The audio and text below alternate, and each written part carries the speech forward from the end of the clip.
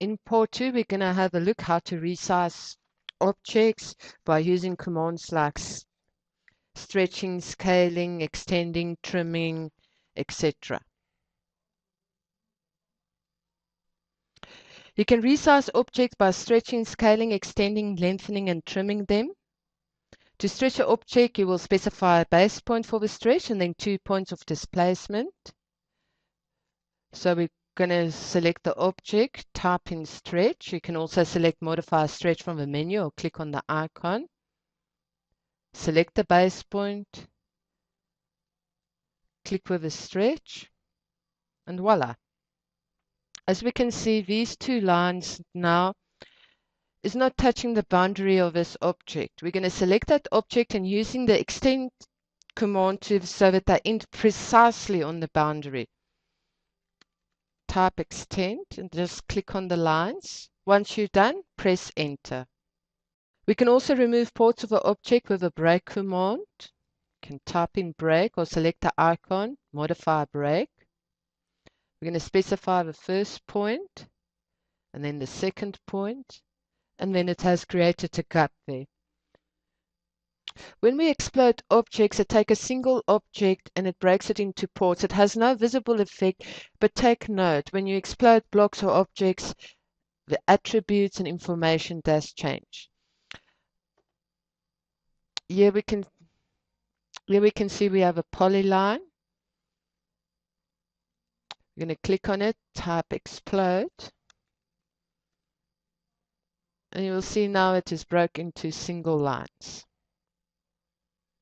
Chamfering connects two non-parallel objects with a beveled line.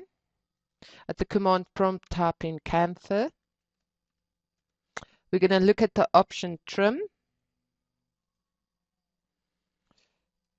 No trim mode leaves the corner lines and trim mode removes the corner lines. We're going to specify the distance. Going to make it 40. I'm going to keep the second one 40. Going to click on the first line, click on the second line, and voila. Filleting is almost the same as chamfer, except it connects two objects with a smoothly fitted arc or a specified radius. I'm going to type in fillet.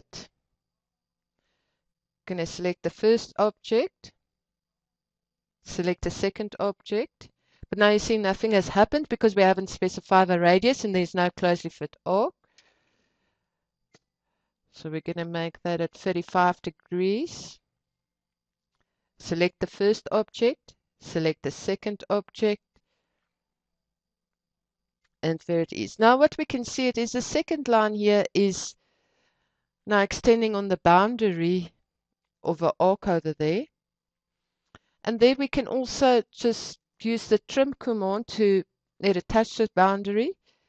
And we're going to click outside the boundary to fit it precisely. We scale selection search using the same scaling factor in the X and Y directions. Thus you can make an object larger or smaller, but you cannot change the ratio.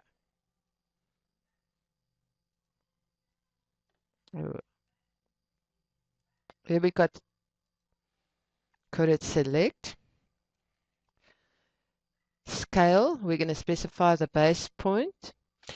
1 is going to do nothing. If you want it smaller, I'm going to type in 0.5. You can see it is smaller. I'm going to select it again and we're going to make it bigger.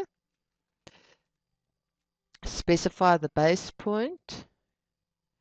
Now we're going to type in 2 as bigger as 1, and then it will change it. In the next lesson, we're going to have a look how to use object snapping in AutoCAD.